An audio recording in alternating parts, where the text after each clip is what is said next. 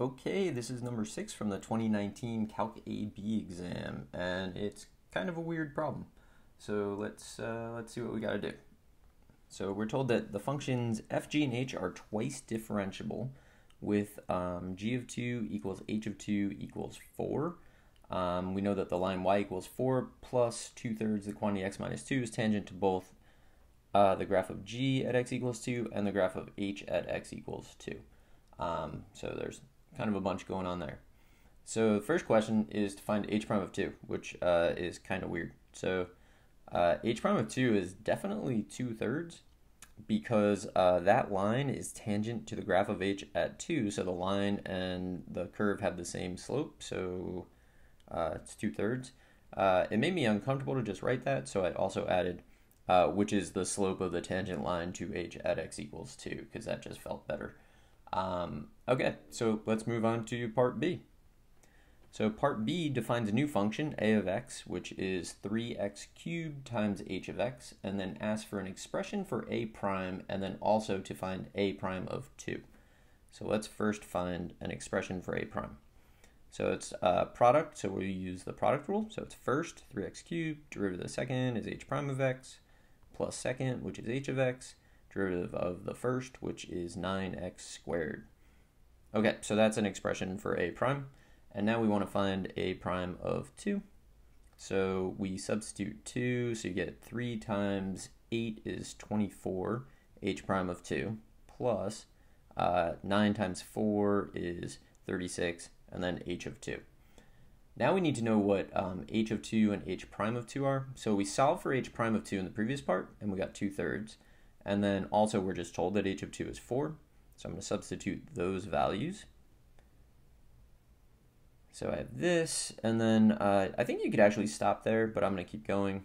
So I get 16 plus 144. So I get a prime of 2 is 160.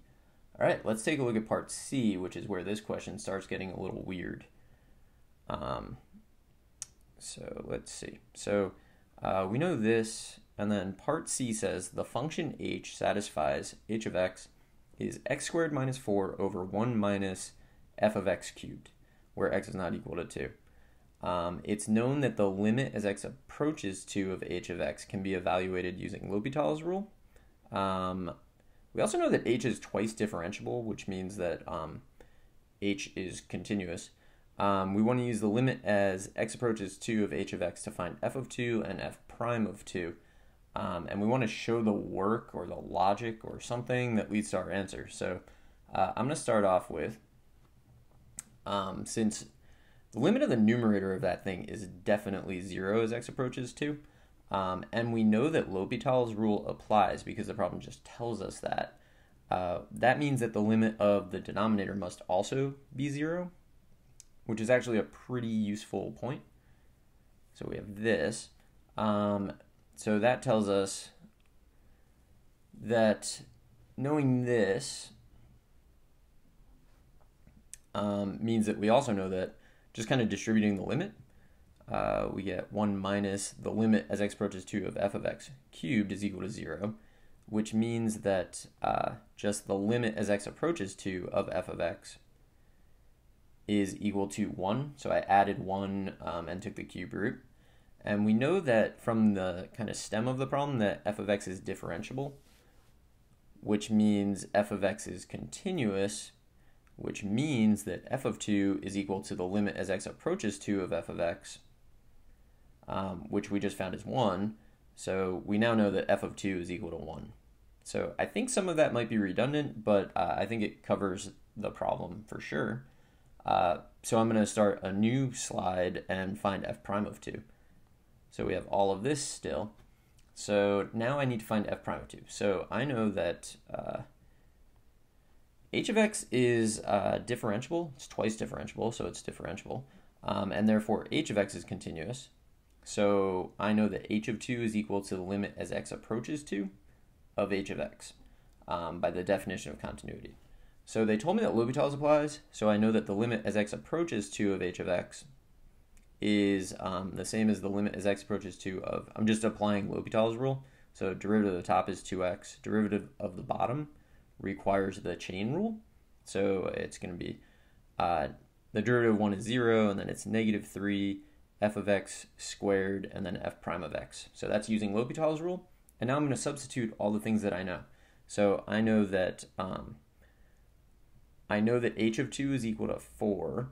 So I'm going to have 4 is equal to, plugging in 2, I get 2 times 2. F of 2 is 1, which we found on the previous part. And then f prime of 2 is what we're looking for. So now we actually just have an equation. The only thing we don't know here is f prime of 2. So this becomes negative 3 f prime of 2 is 1, which tells me that f prime of 2 must be negative 1/3. All right, so I found f of 2 and I found f prime of 2, and I tried to show all the work that led to that, so I think that should be good. And now let's see what part D is asking us. So part D says, it's known that g of x is less than h of x for all x between 1 and 3. And k of x is a function that's stuck in between g of x and h of x for all x between 1 and 3. And we want to know if k is continuous at x equals 2. So like your initial impulse here is to say it almost definitely is continuous, because like how could it not be? But now what we need to do is come up with a justification for that. So I'm going to start with differentiability implying continuity again. So g and h, we're told in the original part of the problem, are differentiable. Therefore, they're definitely continuous, which means we can write the limit as x approaches 2 of g of x equals g of 2. And we know that's equal to 4. And the limit as x approaches 2 of h of x is equal to h of 2, which is also equal to 4 from the given information.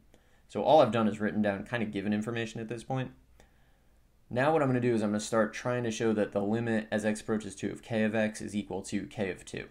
So I'm going to start with the limit. So they tell us this weird inequality thing, but that's important because since that inequality is true, the limit as x approaches 2 of that inequality, so of each part of that inequality, is also going to satisfy that inequality. So the limit as x approaches 2 of g of x is less than or equal to the limit as x approaches 2 of k of x, less than or equal to the limit as x approaches 2 of h of x. How many times can you say the limit as x approaches 2? Okay, so I know from the continuity of g and h, those limits are 4 on the left and right hand sides. So here I have this inequality. And what I'm doing is I'm using the squeeze theorem, but I'm not actually referencing the squeeze theorem. I don't think you need to say the word squeeze theorem to get the points on this, but that's really what we're doing. And anything that's between 4 and 4 inclusive must be 4. So we've actually shown the limit as x approaches 2 of k of x is 4. Okay, so from that triple inequality that we have there, I guess it's a double inequality, a compound inequality, let's call it, we know that it must be the case that g of 2 is less than or equal to k of 2, is less than or equal to h of 2, and we have already established that g of 2 and h of 2 are both 4, so we have this situation, which means the only value that k of 2 could possibly have is 4. And so what we've done is we've actually shown that the limit equals the value of the function. So let's just finish this off. So since the limit as x approaches 2 of k of x is equal to k of 2, we know that k of x by definition is continuous at x equals 2. And I think we proved it. So that's all of problem number 6. I hope you found this helpful, and good luck.